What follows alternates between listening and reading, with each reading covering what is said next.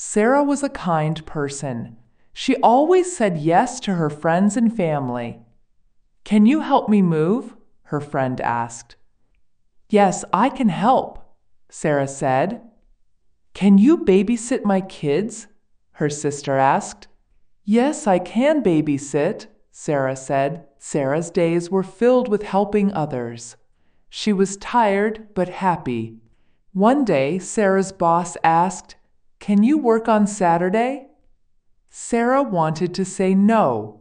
She wanted to rest, but she said, "Yes, I can work." Sarah felt unhappy. She wanted to learn to say no. Sarah felt overwhelmed. She had too many tasks to do. Her friends and family asked for help every day. She couldn't say no. She wanted to help everyone. One day, Sarah woke up feeling tired. She didn't want to get out of bed. She thought, "Why am I doing all this? Why can't I say no?" Sarah realized she needed to change. She needed to learn to say no. Sarah felt overwhelmed. She didn't know what to do. She needed advice. Sarah went to Rachel, her best friend. Rachel was wise. "Rachel, I need your help," Sarah said. "I'm tired of saying yes to everyone. I want to learn to say no." Rachel listened carefully. "I understand," she said. "Saying no can be hard, but it's important for self-care." Rachel shared her own story. "I used to say yes to everyone, but I learned to say no. Now I have time for myself." Sarah felt hopeful. "How did you do it?" she asked. Rachel smiled. "Start small. Practice saying no in little things. Set boundaries. Remember, no is a complete sentence." Sarah felt empowered. She could do this. Sarah decided to start small. She practiced saying no in low-stakes situations. At the grocery store, a stranger asked her to watch their cart while they grabbed something. Sarah usually would say yes, but today she said, "No, I'm in a hurry." The stranger looked surprised but understood. Sarah felt a rush of confidence. Next, Sarah told her coworker, "No, I can't attend the extra meeting today. I have too much work." Her coworker nodded, respecting her boundary. Sarah realized saying no wasn't so hard. She felt more in control. That evening, Sarah's neighbor asked her to dog sit for a week. Sarah hesitated, remembering Rachel's advice. "I'm sorry I have prior commitments," Sarah said firmly. Her neighbor understood, and Sarah felt proud. Sarah's yes-to-no transformation had begun. As she settled into her new habit, Sarah noticed more free time, less stress, increased self-respect. But challenges remained. Sarah's best friend, Emily, asked her to plan Emily's birthday party. "Can you do it? You're so organized," Emily said. Sarah hesitated, torn between loyalty and her newfound boundaries. Sarah paused, weighing her options. She loved Emily, but planning a party would consume her entire weekend. "Emily, I want to celebrate your birthday, but I can't plan the party," Sarah said, taking a deep breath.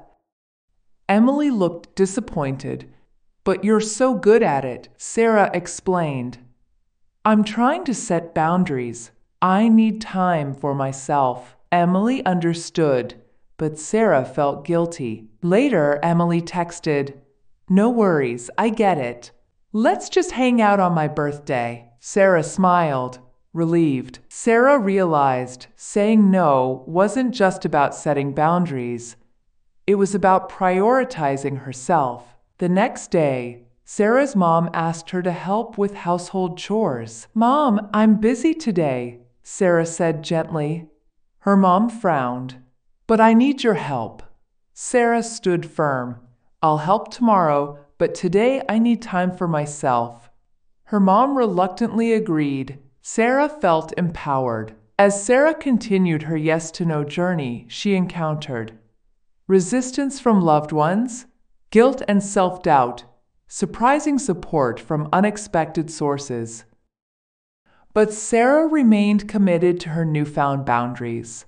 One evening, Sarah received an unexpected call from her ex-boyfriend Alex. "Hey, can we grab coffee?" Alex asked. Sarah hesitated, unsure. Sarah hadn't spoken to Alex in 2 years. Their breakup was messy. "Alex, I'm not sure," Sarah said, hesitant. "Come on, we can catch up," Alex persisted. Sarah thought about her newfound boundaries. Was this a test? "Alex, I'm busy," Sarah said firmly. Alex paused. "You're still mad at me, aren't you?" Sarah took a deep breath. "I'm not mad, Alex. I'm just moving on." Alex sighed. "Fine, maybe another time." Sarah felt relieved. Later, Rachel asked, "How did it go with Alex?" Sarah shared the conversation. Rachel beamed. "You're growing, Sarah. Setting boundaries with someone who hurt you takes courage." Sarah smiled, proud. As Sarah continued her journey, she realized saying no wasn't selfish, it was essential. Boundaries attracted respectful people. Self-care was key to happiness. But new challenges emerged. Sarah's boss assigned her a high-stakes project. "Sarah, this is a priority," her boss emphasized. Sarah felt overwhelmed. Sarah felt overwhelmed by the project's tight deadline. She knew she had to set boundaries. "Boss, I understand the project's importance, but I need clarification on expectations," Sarah said. Her boss looked surprised.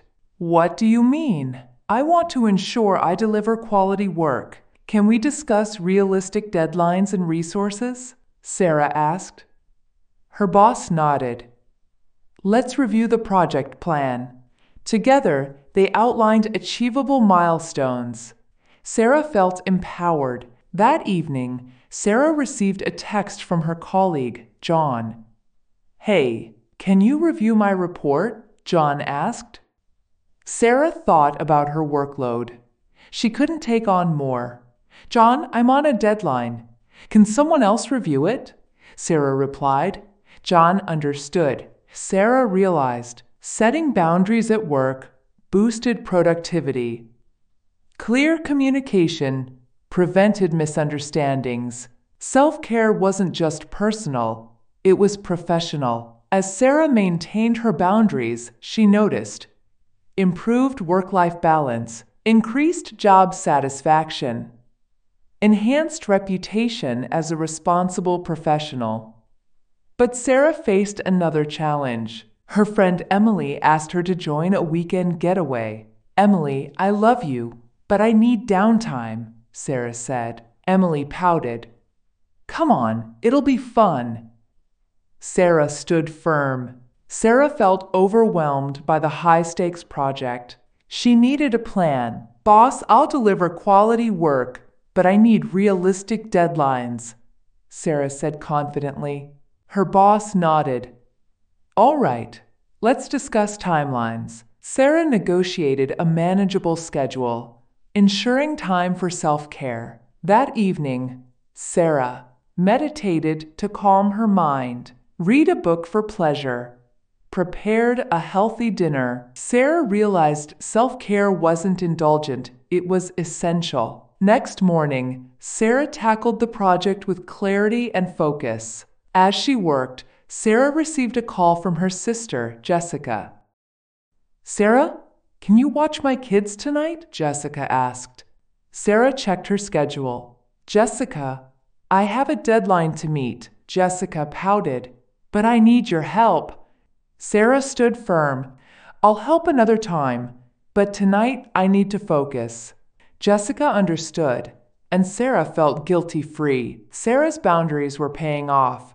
Improved relationships, increased productivity, enhanced self-respect. But a new test emerged. Sarah's company announced layoffs. Rumors swirled. Would Sarah's boundaries protect her, or would she lose her job? Rumors of layoffs spread like wildfire. Sarah's colleagues panicked. "Did you hear? Half the department is getting cut," someone whispered. Sarah focused on her work, shielding herself from gossip. Her boss called a meeting. "Reorganization is necessary," he announced. "Some positions will be eliminated." Sarah felt anxious but reminded herself she'd set boundaries, delivered quality work, prioritized self-care. The meeting ended, and Sarah returned to her desk. An email from HR awaited her. "Sarah, your position has been eliminated." Sarah's heart sank, but she took a deep breath and acknowledged her emotions, focused on the present, started updating her resume. Sarah realized boundaries prepared her for uncertainty. Self-care gave her strength. Resilience would carry her through. As Sarah packed her belongings, colleagues approached. "We'll miss you," they said. Sarah smiled. "I'll miss you too." Sarah left the office, feeling a mix of emotions. As she walked home, she reflected. Her boundaries had prepared her. Self-care had given her strength.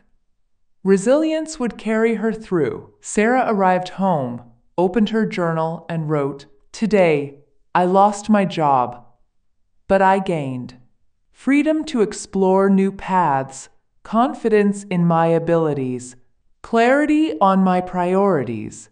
Next morning, Sarah updated her LinkedIn profile, reached out to network contacts, explored job opportunities. A week later, Sarah received an interview invitation. The company valued work-life balance and employee well-being. Sarah nailed the interview. A few days later, the CEO called. "Sarah, we want you on our team." Sarah accepted, feeling thrilled. This new chapter brought better work-life balance, a supportive team, opportunities for growth. Sarah realized losing her job was a blessing. Boundaries had prepared her. Self-care had given her strength. Sarah's new role brought fulfillment and balance. She reflected, "Setting boundaries saved me. I learned to prioritize self-care, communicate assertively, trust my instincts." Sarah realized her journey wasn't just about saying no, but about embracing self-love, cultivating resilience, discovering purpose. As Sarah looked back, she saw a transformed person, stronger relationships, a clearer sense of direction. One evening, Sarah received a call from Emily. "Sarah, I'm proud of you," Emily said. "You've grown so much." Sarah smiled. "Thanks, Emily. I've learned to prioritize myself." Emily asked, "What's your secret?"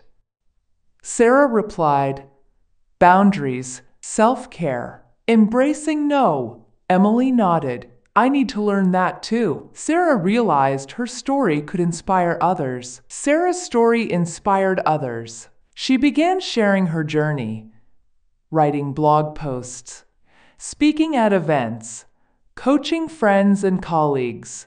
Sarah realized her struggles were not unique. Boundaries were essential. Self-care was contagious. As Sarah looked to the future, she saw a community of empowered individuals. Setting boundaries became second nature. Self-love and resilience flourished. Sarah's transformation was complete. From overwhelmed to balanced, from uncertain to confident, from people-pleasing to self-loving, the once fragile Sarah now stood strong. Sarah's journey taught her, no is a complete sentence. Boundaries set her free. Self-care is essential, and to everyone around her. Empowerment comes from within. Resilience is a choice. Love starts with self.